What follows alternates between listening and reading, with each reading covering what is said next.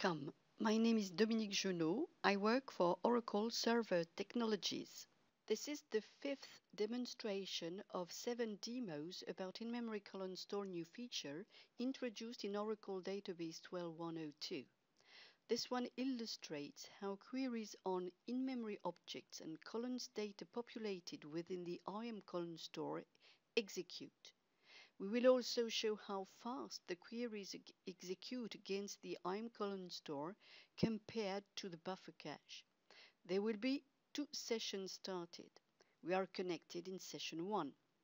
There are 2 tables fully populated in the IM column store, line order and date dim. The first query is a simple one, retrieving the maximum value of the order total price. All values for this column are stored into several IMCUs in memory column units.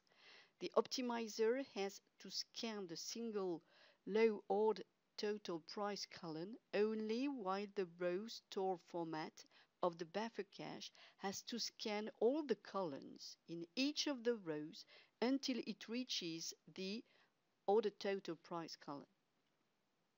The query also benefits from the excellent compression ratio. The elapsed time is very short. The explained plan shows a table access in-memory full operation. Notice the addition of the keyword in-memory into the table access full operation. The keyword in-memory indicates that this operation is eligible to have some or all of the data returned from that step in the plan coming from the IM column store. If a table is partially converted to a columnar format due to ongoing population operation or due to a lack of space in the IM column store, queries are able to use that partial in-memory version and go to disk for the rest rather than waiting for the entire table to be converted. Now, in session 2, execute the same query against the buffer cache, bypassing the IM column store. To bypass the IM column store, set the in-memory query instance parameter or session parameter to disable. You notice that the elapsed time is much longer than the time spent to execute the same query with the IM column store. The explained plan shows a traditional table access full operation. Back to session 1.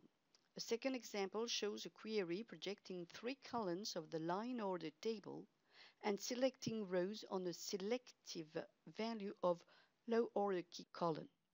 The optimizer is fully aware of the IM column store and the objects that reside within it. When it selects a plan for this query, it evaluates all the possible access paths. For example, full table scan, index range scan, index lookup followed by table accessed by row ID, and so on. The optimizer will then pick the plan with the lowest cost. The cost of a full table scan in memory is a lot lower than the cost of a full table scan in disk, which means that an in-memory table scan will be selected more often. In this case, there is no index on the column. The LO order key column in the where predicate is compared to the minimum and maximum range of values stored in each IMCU, in-memory column unit, of the column, and if the value does not fall in the specified range, the IMCU is completely skipped. Therefore, IMCU 1 is pruned out based on minimum and maximum values, and only IMCU 2 containing the order key value of 357 is scanned. Here again, the response is instantaneous. The predicate information in the plan table output shows in-memory access to retrieve the order key value of 357. Let's verify that min-max pruning occurred by looking at 4 of the IM column store session statistics. In this example, there are 454 IMCUs eligible for min-max pruning, out of which 450 51 did not contain any rows matching the value of 357 and therefore were never scanned. The statistics also corroborates the IMScan CU's predicates optimized. Then only 3 IMCUs contained the value of the order key.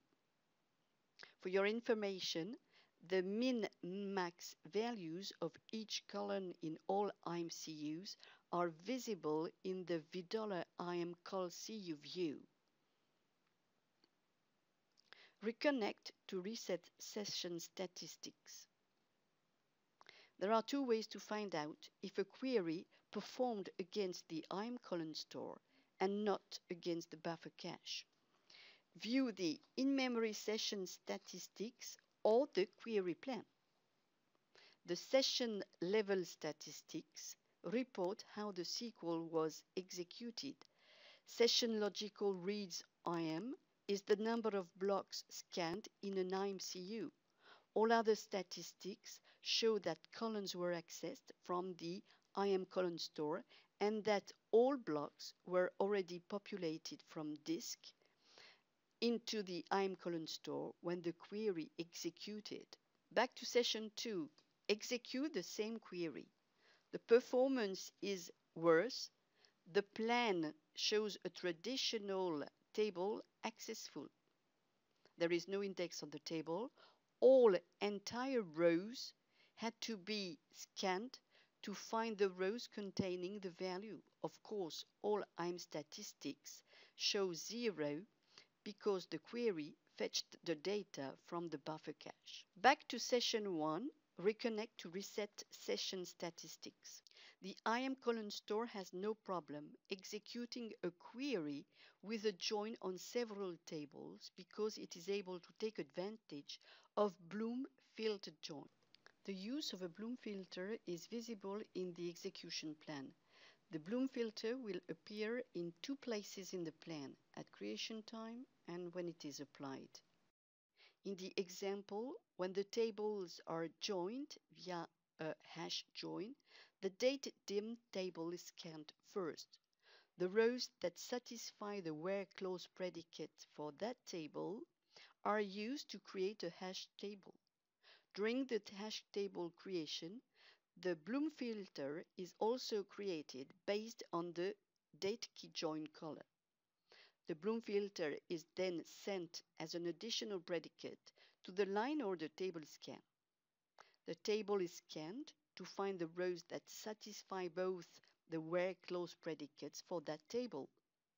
The resulting rows have their join column low order date hashed, and it is compared to the date key values in the Bloom filter. If a match is found in the Bloom filter, that row is sent to the hash join. If no match is found, then the row is disregarded. There were 8 IMCUs eligible for min-max pruning, out of which 4 did not contain any rows matching the value of date key, were never scanned and therefore pruned out. Then only 4 IMCUs contained the value of date key. Still in session 1, reconnect to reset session statistics. We re-execute the same query without the creation and use of Bloom filter. For joins that cannot use Bloom filters, performance is still very good. The plan shows that no Bloom filter is used. The IM statistics show that 197 IMCUs were eligible for min-max pruning, out of which 4 of them did not contain any rows matching the value of the hash join. This means that 4 of them were never scanned. Then 193 IMCUs contained the values of the dates. Still in session 1, reconnect to reset session statistics. The query selects a row by its row ID. How to know that the operation retrieved the row from an IMCU and not from the buffer cache, or vice versa. Check first the query plan. It does not display any table in memory access. Now display the table fetch by row ID statistic value. The value shows how many rows are retrieved from the buffer cache. The IM statistics all show a value of 0, which means that the lookup bypassed the IM colon store. Still in session 1, we'll see how the optimizer behaves when a query executes on both an in-memory table and on a no in-memory table.